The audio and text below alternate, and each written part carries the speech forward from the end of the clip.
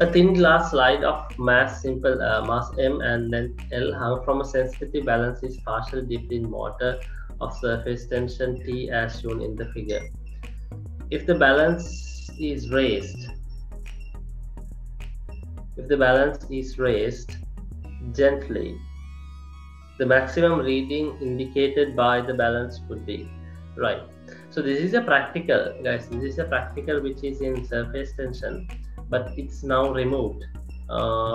Say is it removed? No, it's there in the syllabus. So this is a practical actually.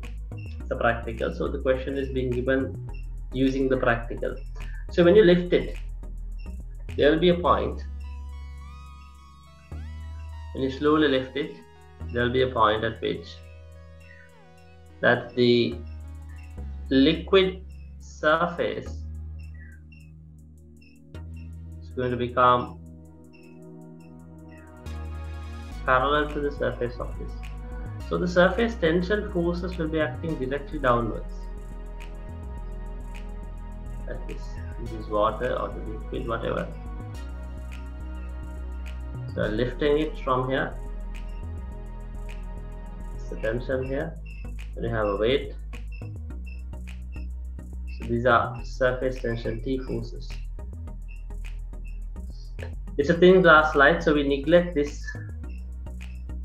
It's considerably very small.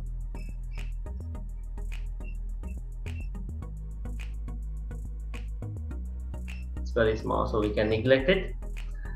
So we can say T here, the tension, we will not call it T, but we'll call it F.